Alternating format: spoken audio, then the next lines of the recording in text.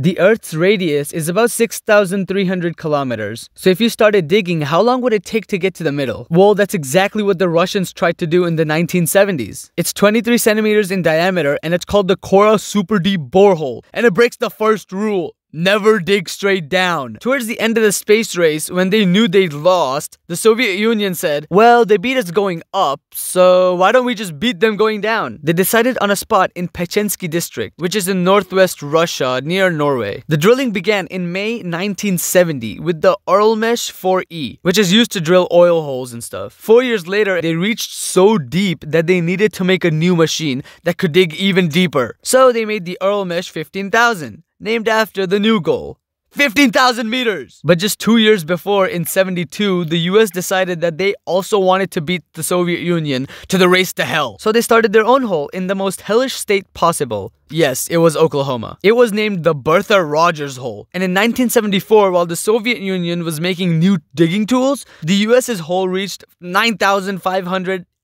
meters. All this in just 1.5 years. Guess the Oklahomans really wanted to go back to hell. Anyways, the US hole held this world record until June of 1979, which is when the Soviet hole surpassed it. And they kept drilling. In October of 1982, the hole reached 11,662 meters. But then for some reason, in January 1983, they decided to make a new hole. In the existing first hole, at 9,300 meters, they started the second hole. The second hole reached 12,000 meters that same year, which is when they stopped drilling to do some research, celebrate, flex on the US, whatever. But this might have actually hurt them, because when they started drilling again, a 5,000 long drilling part twisted off and plunged to his death.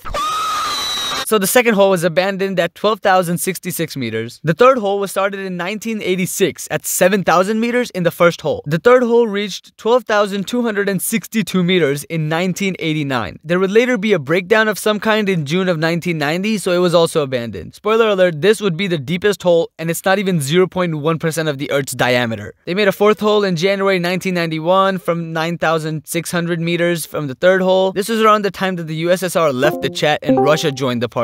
So they celebrated by stopping the drilling in 1992 at 11,882 meters. There was also a fifth hole that started and stopped in 1994 at 8,500 meters. This time they ran out of money, so they just stopped drilling entirely. All this digging did do some good things though. They found some fossils and water which surprised them. Bro, ask any gamer and they'll tell you this basic information. If they kept digging, they would have found diamonds, the deep dark, and eventually bedrock! This whole endeavor cost over $100 million US, which averages out to about $2,500 per foot, or $208 per inch. Wait a minute, according to that math, I'm worth $52! Let's go! Anyways, right as this happened, all of Oklahoma was sucked into the US hole and the US was saved from the horrors of living with Oklahoma as an official state. I'm just kidding, that'll happen in 2044, but this random hole in Oklahoma does give it the biggest average elevation difference of any state. And today the Russian hole has been blocked off and there's just rubble around it.